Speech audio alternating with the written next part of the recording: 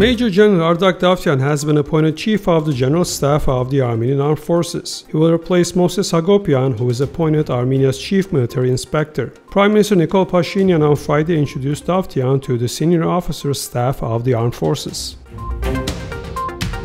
The U.S. prosecutor's office charged former Armenian ambassador to China and a Russian citizen of money laundering and bribery. 62-year-old Armenian citizen Azat Mardirosyan and Russian citizen Vitaly Leshkov were charged for their alleged participation in a scheme to launder bribe payments to foreign government officials for the benefit of Ohio-based subsidiary of Rolls-Royce. They aimed to secure a contract worth approximately $145 million to supply equipment and services to power natural gas pipeline from Kazakhstan to China.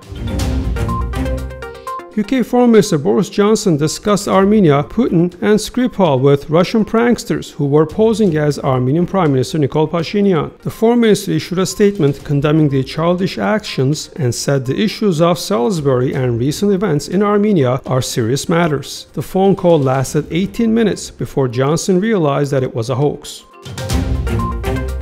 The Republican Party of Armenia believes there's no need for a snap parliamentary election in the country. Head of the Armenian parliament's majority faction, Vahan Baghdasaryan, said they are preparing solely for the regular parliamentary election, which is slated for 2022. Baghdasaryan added that his party does not refuse any discussion on electoral code reforms. Founding Parliament Initiative member Garo Yegnutian was released on bail following a court decision on Thursday. The bail amounted to around $20,000.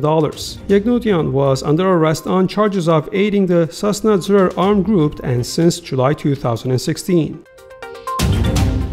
U.S. President Donald Trump has canceled the historic meeting in Singapore with North Korean leader Kim Jong-un next month. In a letter to the North Korean leader, Trump said the summit is canceled for the good of both parties, but to the detriment of the world. North Korea said they are full of regret at Trump's decision to cancel the summit and will do everything for peace and stability in the Korean peninsula. Meanwhile, South Korean leader Moon Jae-in said they are very perplexed and believe it is very regrettable that the North Korea-U.S. summit will not be held.